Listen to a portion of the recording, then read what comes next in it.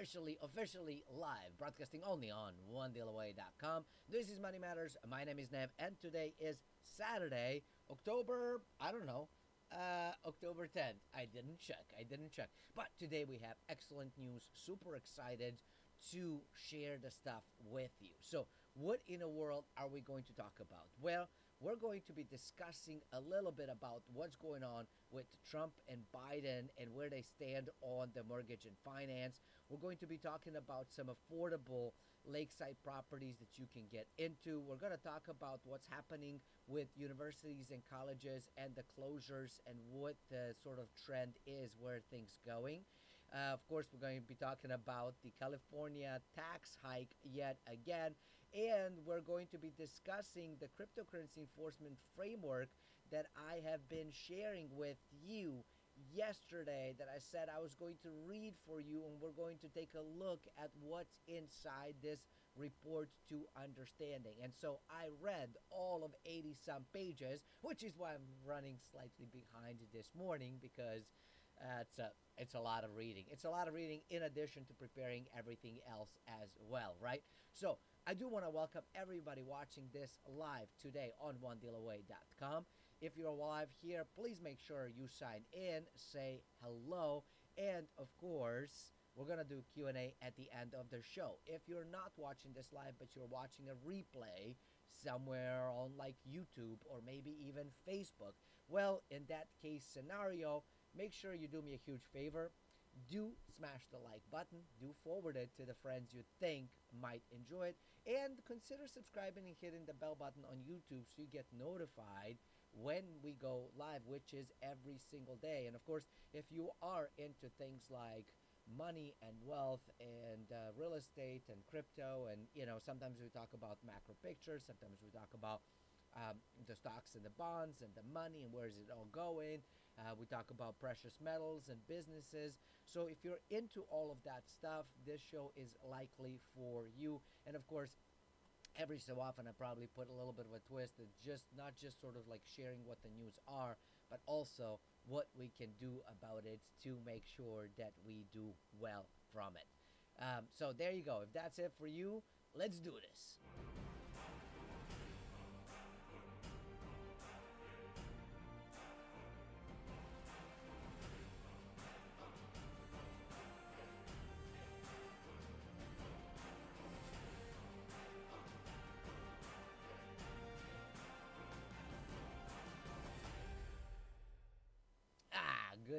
Good morning. Welcome. Hopefully you are drinking your coffee or tea, have done some yoga, stretching, meditation. I know I started to get back into it, and I'll be very honest with you, as we get into the fall, I get way better about eating healthier, taking care of my body and myself. I don't know what it is. It's like summer and you just sort of like let go, and you eat sometimes a bit more food than you should, right? And you cheat a bit more food-wise, cheating food-wise, right? For me, I have very strict regimen, and when summer comes, I'm like, forget it, I'm just gonna go nuts. And I do.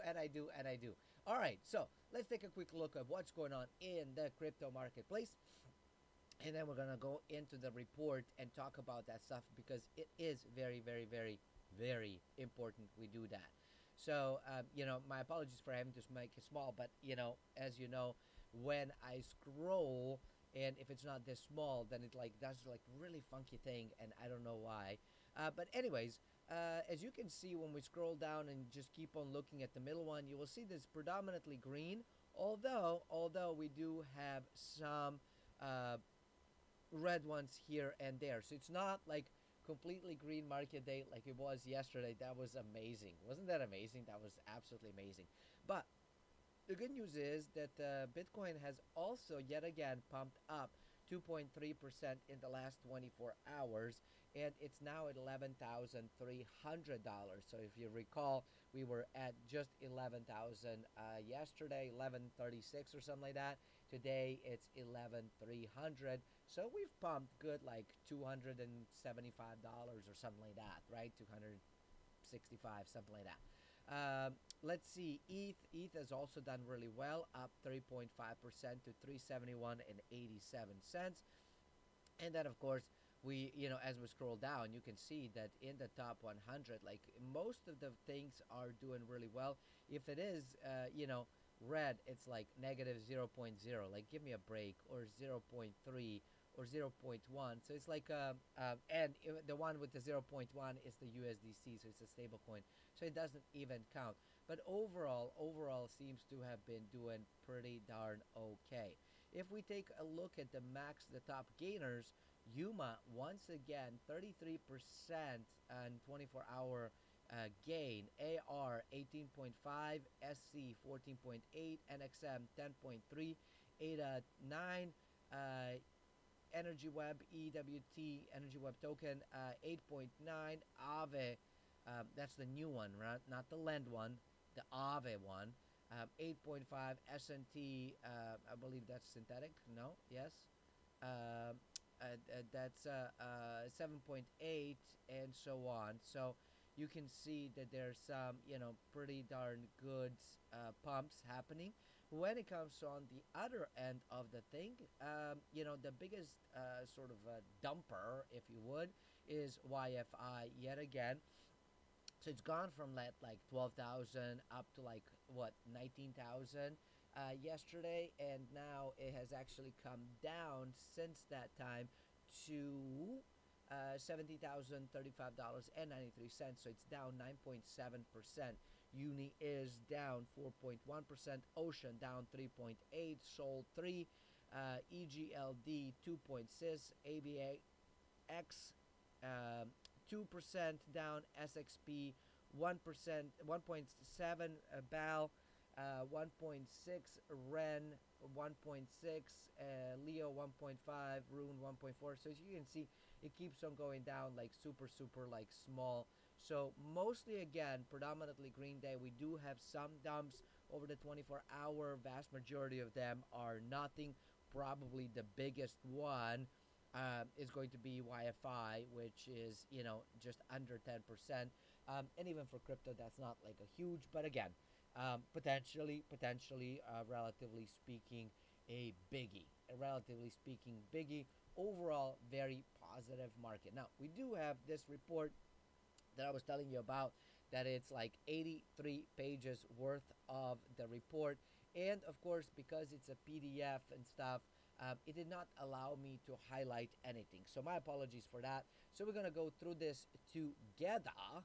And hopefully, as you can see, that they divided the report into three parts. The first one, they basically look at the basic of the crypto, what the legitimate, illegitimate uses are, role of the darknet markets. And it's a very, when I read the report, like, it's very good, it's very well written, it's a very good report. But the challenge is it's written by law enforcement officials. Nothing wrong with those guys. I thank them every single day for everything they do. Super supportive of them. But they tend to see the world through a bit different eye. Where I look at things, I always look at the good stuff. We walk into the crowded room. I go in with my buddies who are in law enforcement. I go in and I'm looking at the beauty of the building and the arrangements and how everybody is dressed. They walk into the building. They're looking, who's looking suspicious? Where are my exits? Where do I sit so that nobody's behind me? Right? Like, their viewpoint is very different than ours. And so I point that out because in reading that report, you will see that a lot of it is very focused on like criminality and misuse and that kind of stuff. And that doesn't mean that crypto, that's all it is, right? And even they, God love them, they try to look at the positive. They just really struggle. That's not their strong suit. Their strong suit, and I mean, if you think about it, what do they deal with all day, all night? Like, all day, all night, they deal with, well, criminals, right? They listen to horrible stories. They witness horrible things. When the shooting happens, hopefully you and I are not around, but when we are, we drop down and run away. These are the guys that stand up and run towards. So you have to have a very different type of mentality and different type of training and different viewpoint of the world to do the job. So I think that that was important concept to understand, to put ourselves into the shoes of people that are writing this stuff, that are reporting on this stuff. Okay, it's not bad. It's just a different way of looking at stuff. Fair. Then they talk about law and regulations and ongoing challenges and future strategies. Right. So very very lengthy thing, and it starts really with the introduction and kind of what it was set up, and it was really them wanting to understand what this is and set up the rules, what the challenges are, which is very fast moving technology. They briefly do talk about the web 3.0, and if you don't know about web 3.0, it's basically the new web that is attached to the blockchain, that is integrating with it, that is allowing us to utilize cryptocurrency as a medium of exchange for our content, for our advertising, for our viewing, right? It's what we earn when we go to, a Brave browser, which, by the way, quick poll over here. Brave browser, love it, enjoy it. They're changing some stuff, and I'm noticing definitely some challenges when I'm trying to like search for things. It used to find it, and now it like takes me to the like a Yahoo main search page, and then you got to open the, so it's making it a bit more challenging. I'm not in love with some of the stuff, and I've also noticed that if I don't restart my browser often or whatever, like if I have it open for a few days because I'm working on stuff and I'm not shutting things down, which I know you're gonna say you should. I get it. I'm trying to save it, and I just don't have enough time in a day to get everything done that I need to do, and I don't want to like restart all of the projects, so I just kind of keep it running, and then I will like restart my computer in like 4 or 5 days or something like that. So probably not the healthiest thing to do. I get it, but every so often I have to do that stuff.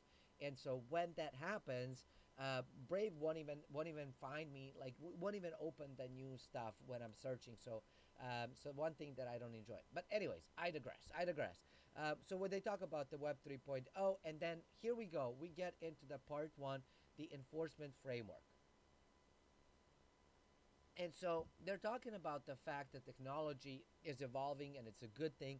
However, that oftentimes the criminals use the technology and the emergence of it, the lack of knowledge of it, to take advantage of the system, of the people. And of course, they want to basically take care of that stuff. And now they're using the cryptocurrency as that technology to basically benefit themselves as opposed to benefit the entire world, right? So it makes sense. It makes sense why they want to take a look into it, right? So they basically take a time to explain what cryptocurrency is, what some legal authorities partnerships are, like who's working together, and kind of like approach to explain how they're going to address the stuff. So they talk about the virtual currency and what it is and how it works, centralization, decentralization, how it goes from like one wallet to another wallet, and how you get it into the cash, what the options are. It's very very good. It's an excellent primer on how it all works. It talks about like the basic key terms, like what is blockchain, what is a wallet, what are miners, what's an address, that kind of stuff, so you can understand it. And then it talks about the legitimate use of things, which is really for us to conduct business, to sell goods, services, products, to be able to pay our employees, for example, to be able to crowdfund for projects that we believe in, and that kind of stuff, right? All kinds of cool things, micropayments, the banking for the unbanked, the ability to transfer funds with the low cost, and those kinds of things. But then they're talking about illicit uses, and as you can see, the legitimate uses, it's very very short, and then when they get into illicit uses, I mean, boy, this thing continues. Like I said, these are the guys that just that's all they're seeing all day every day, and so they're like used to it, trained, and that's what they do. That's their thing, illicit uses. So of course they have this like super adorable. Let me see if I can blow this up, make it bigger, because this just made me chuckle, right? And why do criminals always have a triangle head? That's what I want to know. If anybody knows that, let me know. Let me know. Why do they have, is it because they look more like a rat, like a mouse, and we like instinctively find that like repulsive, right? Is that what it is? But I don't know. But now with like the shades and the face masks, all of us look a little bit like criminals these days. I know I do. Every time I'm like, oh my gosh, I look like I'm about to rob a bank. Every time I feel like I'm putting stuff on, and because of my glasses, the masks don't work as well because excuse me, they fog up. And so then I have to put the bandana. I find the bandanas work way better. They don't fog up my glasses. But I really look like I'm about to go rob something. I'm like, oh, geez, Louise. And then my favorite piece is if I go in and I buy like, some drinks or whatever, like cider or wine or something like that. They were like, we need to see your ID. And I'm like, I, I have a hat. I have shades. I have a face mask, and you're going to be able to identify me by looking at my ID? Really? Really? Are you sure about that? Because, so, anyways, welcome to the new normal. Okay, let's continue. Enough side chatter, Nav. So, they're talking about how they use the cryptocurrency directly to commit crimes and support the terrorism, and they of course will use this what it all looks like, and the ransoms and how money goes in, and of course they have gone out and put a lot of what you call it. Sorry, let me adjust myself over here. They put a lot of the examples of like what has transpired and stuff. So the welcome to video, and of course the site has been seized. This was the dark web. Then the dark scandals. He talks about that stuff. And here's my thing, which is really one of the funny pieces. They're talking about how Al Qaeda is being financed and stuff. And here's my thing. This has existed and has been financed even without cryptocurrencies. And so, it's sort of like silly to talk about that it's only cryptocurrencies and this only came out thanks to cryptocurrencies, which is completely untrue. Is it possible? Is it true that they're using it still? Yes, absolutely. But they're still using cash. They're still using the other methodologies that are not technologically driven. So let's not discount that component. And of course, I mean, so many examples of like poor things. And I'm like, so many examples of good stuff. But I think it's important that we understand that there are many sort of big things of what's bad. Then they talk about the criminal and the authorities like wire fraud, the mail fraud, securities fraud, access device fraud, all these frauds. And so, they're talking about that stuff and talk about the regulatory authorities and kind of how it all works and how it all, how, it's been used for the darknet. And I'm like, darknet existed before this stuff. A lot of the darknet is being shut down now. And so now they go in and talk about the financial crisis, the Foreman Network, Bank Secrecy Acts, and that stuff. So they talk about the Bank Secrecy Acts, which is BSA, the Treasury Financial Crimes Network, which is the FinCEN, which we've been talking about. Remember, FinCEN is the one that done a report on the big banks and how they are bankrolling everybody, not using crypto, by the way. So they're the big ones. Then, of course, they're talking about the Financial Intelligence Unit, FIU, the Convertible Digital Currency CVC. So they love acronyms. They love acronyms, and so when you read this, you're like, what is this? What is this? But one of the interesting pieces that they're talking about is that anytime anything crypto related, technology related, touches any server in the U.S. that is connected with anything monetarily whatsoever, you fall under the U.S. laws and regulations. So even if you're not located in United States or anywhere near United States, you're not even incorporated in United States, they basically are saying that they have issued the rule that money transmission services include accepting and transmitting currency, funds, or other value that substitutes for currency. Hold on, I need to make this bigger so you can actually see it. by any means. This phrase, other value that substitutes currency, was intended to cover situations when transmission includes something that parties recognize has value that is equivalent to or can substitute for fiat currency. The definition of money transition technology neutral, whatever the platform, protocol, or mechanism, the acceptance and transmission of value from one person to another in one location or another is regular and under the BSA.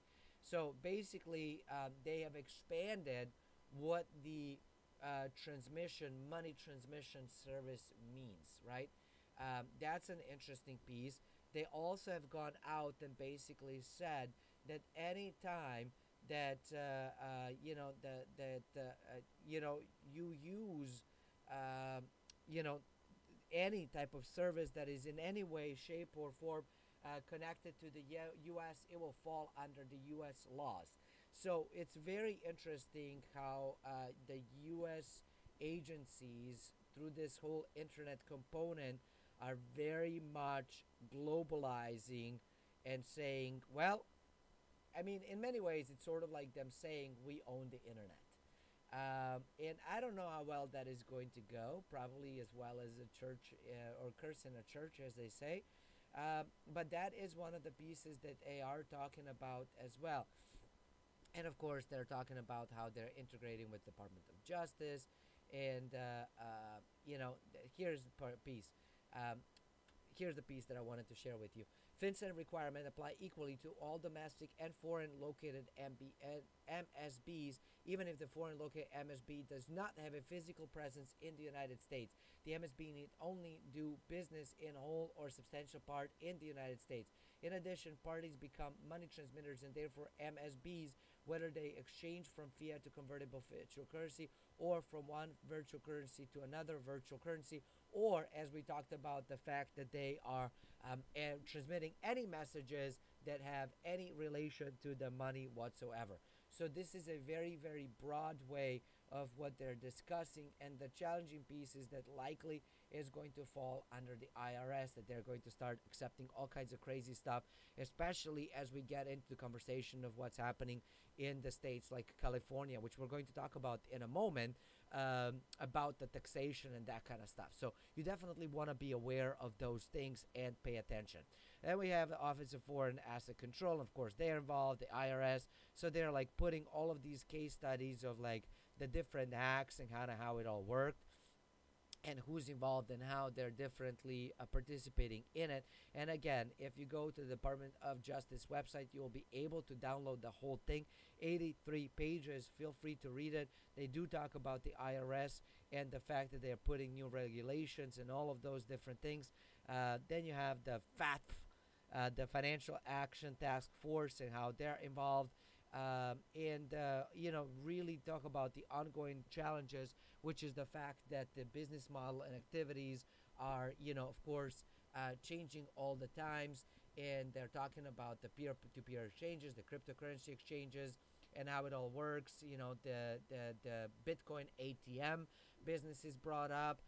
They talked about the Telegram ICO, specifically in this particular thing. So here's the cryptocurrency kiosks, right? Which is so they talk about this stuff and how they're responsible for KYC as well. The virtual currency casinos, right? And so they talk about the illicit use of it as well. This is the part where we're talking about, the fact that they are very bearish news for things like Dash, Monero, and Zcash, because they're trying to obscure all of this stuff. They are very, very not liking that stuff at all. Mixers, tumblers, chain chopping, and that stuff. They're talking about those components. If you're interested to learn how it all works, you definitely want to read that, and I'm sure that there's additional pieces that you want to read. The services that tumble and stuff, they're probably going to go after those folks as well. So all of those like privacy, safety coins, and that stuff, I can see that being very, very bearish news for them, and potentially being, the end of days for these particular things. Is it possible? Is it not? I don't know. I don't know anything, but it is something that I see potentially, really struggling on the both long and short term. So that's something you definitely want to understand. This is the part right over here. I'm trying to see. I'm trying to see if I can find. They talk about the BTCE and Alpha Bay, what kind of has happened, and like illicit, like what happens when they basically take stuff out of an exchange and kind of what the path it goes through to get it to cash. Uh, and let me see. Um, Trying to see. Yeah, they talk about the European Union General Data Protection Regulation and the fact that they are also supporting and that there's a lot of uh, collaboration between the agencies and between the countries to try to keep everything safe. So overall, and then it goes into a bunch of the notes and stuff. I couldn't find over here while we were looking at it to talk to you about the Telegram ICO stuff, and but they did talk about the fact that like, wait a minute, you can't just roll it out and stuff, and you got to roll all back in, and BitMEX now is the new thing. So I think paying attention to regulations is huge, and I know it is one of those things that is making me lose a little bit of sleep at night. I sleep like a baby typically, but because of the things that we are rolling out and preparing to roll out in our business and in my life, I am very, very concerned about the whole thing of how it all will work out and trying to figure out what makes the most sense to be able to do this well, and without like having to go through the full blown SEC Insanorama, because it's a huge expense piece, and I'm not trying to avoid it in any means. I just don't want to roll out a security, right? I don't want to roll out the security. And so that's my biggest thing of what makes sense, what doesn't make sense. And we'll see. If it has to be, if it's deemed a security and it has to be security and we have to go through SEC filing, then so be it. We'll do it. But I would, obviously prefer if we don't go that route, if that's not where we are right now. Maybe down the line, we want to do a security, and that's fine. But right now, I don't. I really don't. I don't want to deal with it. Okay. All right. All right. All right. Now it's time. It's time to change pace and conversation. And this is a perfect segment talking about my personal life to talk about this stuff because the coins that we're talking about are connected to the real estate, right? So I'm connecting the blockchain and the crypto and real estate, and that's what the goal is of the entire project. Well, not the only goal, one of many goals. The update on the project is that the new piece of tech stuff has come through. Of course, something else broke. I feel like that's the story of my life, y'all. We get one piece of tech to work, another piece of tech breaks, and then we gotta go from the scratch. So, but the good news is we'll definitely get it done. It should be a relatively minutia piece to get fixed. Right after actually the episode, right after the show, I'm gonna be following up with the team to see where we are, and fingers crossed, when we get that done, we'll be ready to launch for beta. So let's see. Let's see. We do have such small things, but they're like super small, but they're huge, right? So, anyways, that's why I'm saying it's perfect segment to switch over. And of course, what we're going to talk about when we talk about the regulations and taxes and everything else crazy, California. That's right. You guessed it right. We're going to be talking about California. Californication means it's taxation. And of course, here we go. Here we go. California will vote on whether to hike property taxes on business. So, what's going on? The new proposal on November 3rd ballot is estimated to generate up to $12 billion in new revenue amid fiscal crisis. But business groups warn it will result in the largest property tax increase in state history at a time when small businesses cannot afford it at all, and might I say, might very likely decide they're just going to leave. So not only they're looking at what it could potentially generate, But you know what? You saddle all of these businesses with all of this extra stuff, and at some point they just say, "Bunk this, I'm moving out." And folks are moving out, and folks are leaving, and I'm afraid this happens. More people will leave. But again, we'll see. We'll see how it's all going to roll out. Let's learn and then Nev commentary. Nev, shut up now and let's just learn. California's current property tax edict, Proposition 13, is one of the most restrictive measures of its kind in the country and has the effect of creating a lopsided system in which comparable properties in the same neighborhood can pay vastly different property taxes. Prop 13 capped local property tax rates at 1% and ended the practice of taxing property based on the full market value. Annual property tax increase are price capped at 2%. The proposed ballot measure in California, hold on, let me pause here for a moment. So basically, that means that when you buy a property, right, and it's an assessed value, the longer you own it, the less, taxation you pay. Well, not the less, right? But your taxation rate doesn't go as up as fast.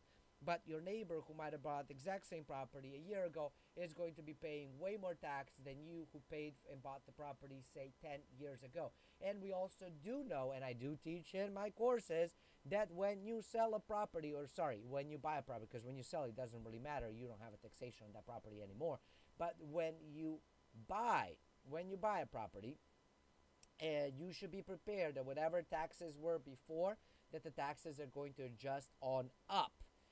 Unless we've had a giant down year and everything has been overpriced and now they're just adjusting it down. In just about any normal market, you can expect that your taxes are going to go up and go up significantly, and then after that they're going to have small adjustments potentially. So when you are accounting for that, especially as an investor, you absolutely want to account for that. So that's basically what this means here. And California is not the only one that has this, but it might be more prominent because their prices also tend to move way, way, way more than anybody else. The proposed ballot measure in California wouldn't change any of that for homeowners in their primary residence, but it would end that practice for commercial and industrial properties valued over $3 million, which is super easy to do in state of California. Create a split roll property tax system where these high value commercial and industrial properties would be taxed on full market value and reassessed every 3 years. Residential properties, including apartment buildings and agricultural land, would remain under the current Prop 13 limits. Now, here's the interesting piece. So they're basically saying for now, residential properties, including apartment buildings, wouldn't go into it. But I think if they approve it, the next one is going to be large properties. They will target large landlords. So that's just my belief because that's how typically things roll out. You want the rich guys, and then the rich the amount ends up being smaller. You want the big business, and the size of the big keeps on going down. Just like when we talk about affordable housing, which we're going to be talking about, the affordable keeps changing. It's eye of the beholder, as they say. So an interesting thing that they're also talking about is they're going to be, they're going to basically reassess the property every 3 years. Well, that means the size of the government and the assessor's office is going to have to go up because they just don't have enough people to go out there and do all of that research. And they're also saying that it's going to be, hold on, where did it go? Full market value. Well, how are you going to determine the full market value? The only way the full market value can truly be determined is if it goes on the market and it's a free market and the price is established between the buyer and the seller. That is the only way to figure out the true full market price.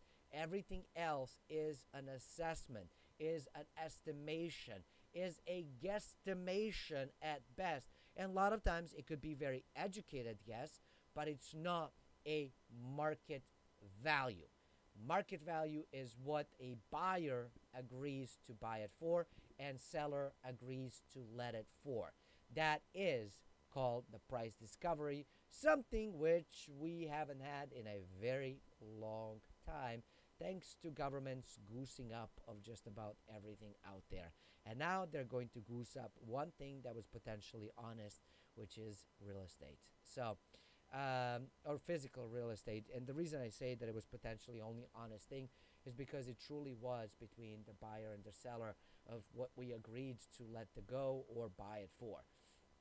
All right, proponents say the money could help stave off massive budget cuts and local services and programs. It's going to help everybody. You can clearly see how I feel about the whole thing.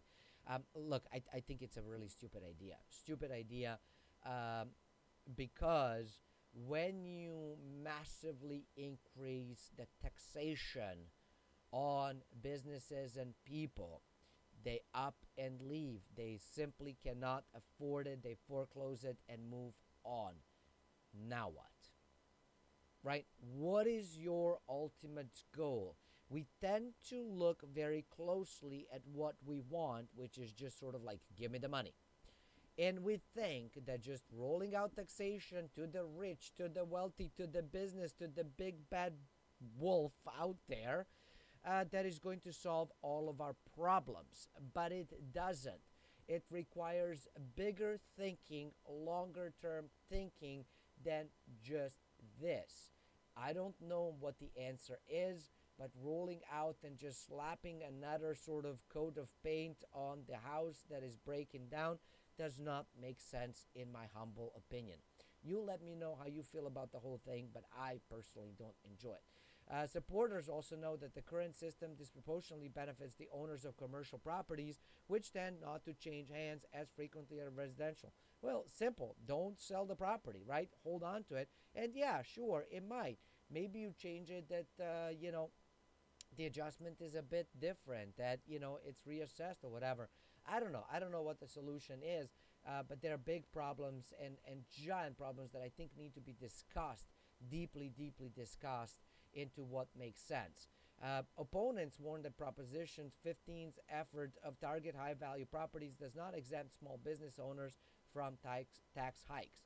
Small business leasing space in higher end value commercial properties will likely have their tax increase passed on to them through the terms in their lease. And they do.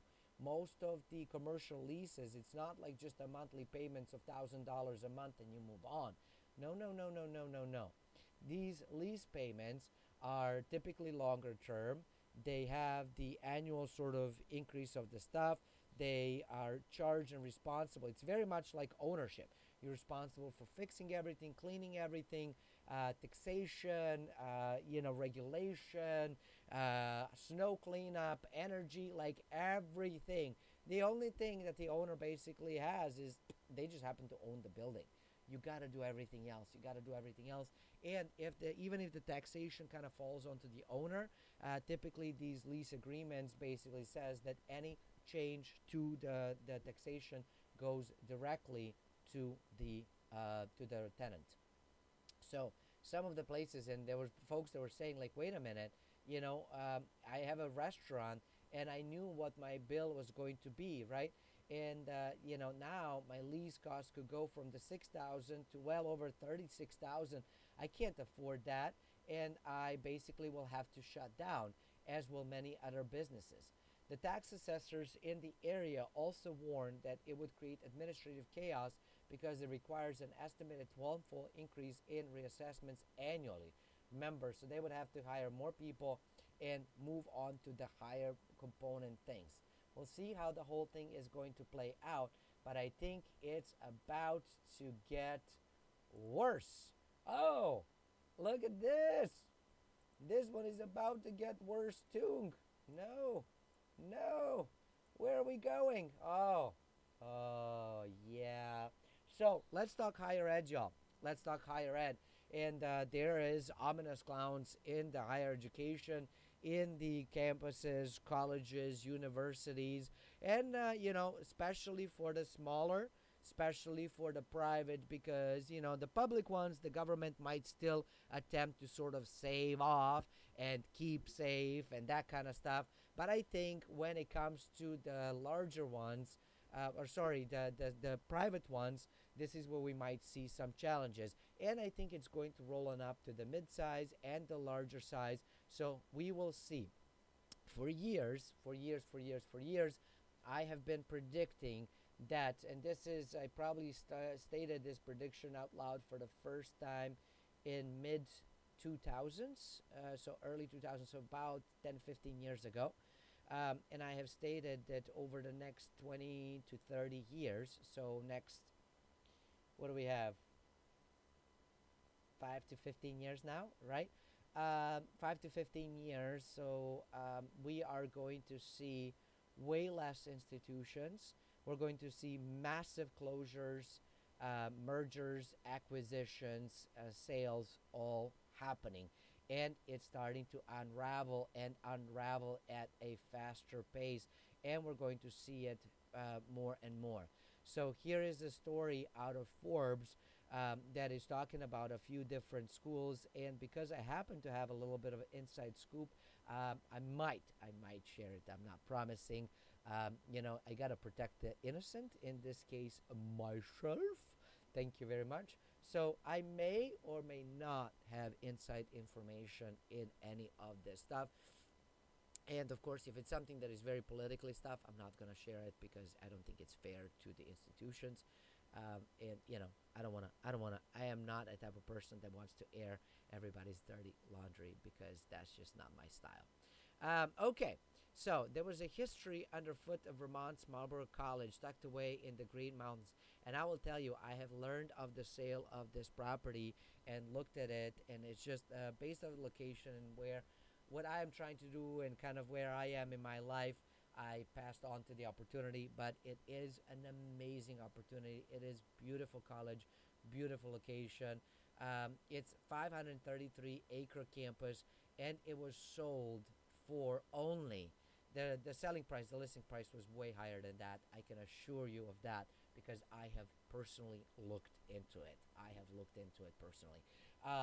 But it was sold for only $1.725 million in cash and debt, plus operating expenses, which is, the some reportedly far below the property's assessed value.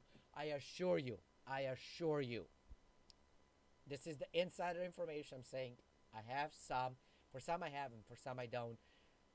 This was true. Way, way, way under assessed value. This might as well been gifted. It might as well been gifted. So the buyer of this thing, basically got it for nothing. I don't know what it's going to be. I don't know what it's going to become, but they basically got it for nothing. And what they're saying is it's hardly a loan. We have a list over here. We're going to talk about it in a moment. Of independent small colleges that are facing merge or perish reality, and the pandemic has only made that problem worse. More closures will come soon. And the question that some folks are having is why? Well, the cost of education is not right free. It costs a lot of money. And with a lot of things kind of going remote, because, well, A, the government says you have to, right? So you got to follow that. B, many people are saying, I don't want to be around other people. If you can teach me this way, teach me this way. I don't want to be in classrooms. I don't want to share buildings with other people. I feel much more comfortable in my humble abode and my backyard and all of that stuff. For the same reason that people are going out there and buying homes is the same reason that folks are going out there and saying, I don't want to do this in-person learning. Give it to me remotely and make it super fun and exciting and all of that stuff. So, and of course, with the rise of YouTube and everything else, younger generation is getting used to this stuff. And I have been saying, and you hearing it here probably for the first time from everybody again, I've been saying for years, I believe that colleges and universities as we know it, as the ones that I have grew up with, are going to completely disappear. There might be a few here or there, Ivy League, high priority, like a high, sort of seen as a luxury thing, like it was back in 1600s of going to the school, that might still have the on-ground, in-person experience and stuff. Vast majority of higher education is going to go AR and VR. Augmented reality, virtual reality. There's going to be some sort of goggles, and that is how you're going to attend school. I know how it sounds. I know it sounds insane, but someday in the future, hopefully this video will still exist out there and we can all go back and say, this crazy dude Nev has said it in 2020. I've actually said it before, but now it's like super public because it's going to go out and sort of live on the net for forever. Has said it, and look, it's coming true. So get ready for that stuff. Hey, if you're a leader of college university, you are listening to this stuff, you're on the board of directors, pay attention. Pay attention and get ready right now. All right. So, but this is what's happening. And of course, now they're listing. Let me see if I can make this bigger. No can do. No can do. I tried, y'all. I tried, y'all. You're just going to have to trust me on this one. And you can't really click on it. Can you? View image in a new tab. Yes, you can. All right. So here you go. Here you go. You have a list of a few schools that are, and you will notice one very interesting trend. Where are majority of these schools located? Well, you will see one state pop up a lot, Vermont. We have 3 institutions that are in Vermont. The next ones is Massachusetts, right? We have 2 students in Massachusetts, 2 in New York. So we're looking at New England. Predominantly New England. We do have one in Illinois. And then we have North Miami, Florida, and Denver, Colorado campuses as well. So this is an interesting one to really understand. So vast majority of these closures is in New England schools. New England schools. And New England also tends to have a lot more concentrated component of the especially small private institutions. And so we are seeing that, you can even see that some of these schools that were founded in the 1800s, early 1900s. Obviously there are some that we have one that like Marlborough College was in 1946. One in, Newbury was in 1962. But you will see that some of the sales, I think that Newbury College and College of New Rochelle sold, relatively speaking, nicely at 32 and 34 million dollars. But then Vermont has been selling dirt cheap, and Southern Vermont College apparently is year close 2019. I haven't looked at this one, and given that it's TBD, guess what? Nev is very curious right now. So guess what I might be doing at the end of the show? That's right. That's right. I might follow up with the programming crew and then take a look at what's going on with a couple of the schools. Like, what is the price? I'm curious. And I'm curious not just, for, like I said, I'm not in the business of airing anybody's dirty laundry. It is what it is. There are plenty of people that are happy to do that. Not my style. But I do it for my own personal, I want to know, I want to know. Who knows? I might want to invest in it. I might want to buy it. If it makes sense, if it's an location and I can come up with something cool to do it, hey, yeah. So, anyways, what they're basically saying is that, so they struggle with where they are. And here what they're saying is the only way out becomes unthinkable, unloading the most valuable asset in order to pay off the creditors. Now, I do want to keep in mind and let you know that not every institution in this book right over here that we just talked about in this thing is owing money, okay, or having to pay off the creditors. Some of these schools, yes, that is the truth. Some of these schools have closed because the interest and stuff didn't exist. Some of the schools, it was the accreditation component that was just too much and not quite happening. And some of it was a strategic move for positioning into the new dawn. So just please understand this part over here is not completely accurate. And they're saying for some, right? But I also want to understand that folks will read this stuff and think that it's everybody on the list. And that is not true. You have my word on it. I'm not going to share who, what, when, where, how. I'm just going to say it's not true for everybody and just take my word on it. And of course, I can prove it if I need to at a court of law. So go for it if you really, really want to, and get ready to lose, because I am a vindictive type of person. I can be very evil, I think. Um, but just understand it's not everybody, okay? Uh, now, of course, it rarely goes smoothly and it gets kind of ugly. Marlboro alums started a petition in the trying to hope to stop the sale. Of course, they failed. Then we're seeing, other places where they were like going through and trying to stall it and that kind of stuff, and it gets really, really ugly. We're going to see this trend continue, and it's going to accelerate. This is coming from the higher education specialist at CBRE, Nina Farrell. And the most vulnerable schools are the ones that have been operating on thin profits and more likely a deficit for some time. Oh no, you can't see this. Sorry, I forgot to change screens. I apologize. So here it is, right over here is the what we talked about.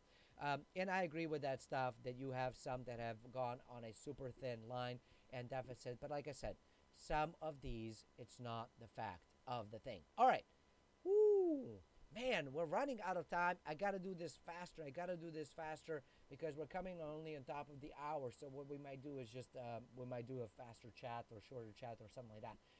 Anyways, this is incredibly important. You need to understand this stuff, because many people don't know these loans, don't know about these loans, and these loans could be a way for you to get into a property. So let's learn about it. And please understand, I am not a get into the property at all costs. You have got to do the math. You have got to do the math, especially if it's an investment. But I think the more you know, the smarter you become, the easier it is for you to understand, do I get in, do I not get in? So if you're going to invest or buy for your own personal leisure, so to say, a property outside of a city, there's one particular loan that you could look into that most people don't, that could potentially make all the difference between buying and not buying, between making money and losing money. You want to know what that is? I am certain of it.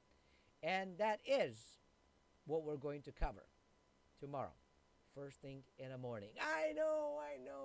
I'm sorry. But look, y'all, we're getting over an hour thing over here. Well, not over an hour, but we're hitting an hour. And you know how I get into this stuff. I'm going to start explaining. I'm going to start teaching. I'm going to start showing. So look, if this is something that you want to learn, I know it's a little bit of a teaser and a cliffhanger. My apologies for that. Not intended. Sometimes I get so much stuff that we just can't get it into one episode. So if this is something you want to learn, make sure you come tomorrow to onedealaway.com/live, sign in so we can do a Q&A as well. Or if you are not interested, you're like, it's too early, Nev, I can't do that because of where I live and the time of the whole thing. But if you want to do it live, it's at 7 a.m. tomorrow. Then just watch it wherever you watch it typically. Just do me a huge favor. Subscribe, smash the like button, hit the bell button for notification, and you'll get notified, and you'll get all of this information tomorrow. I thank you very much for watching. Until next time, stay forever money blessed, and do remember, you are only one deal away.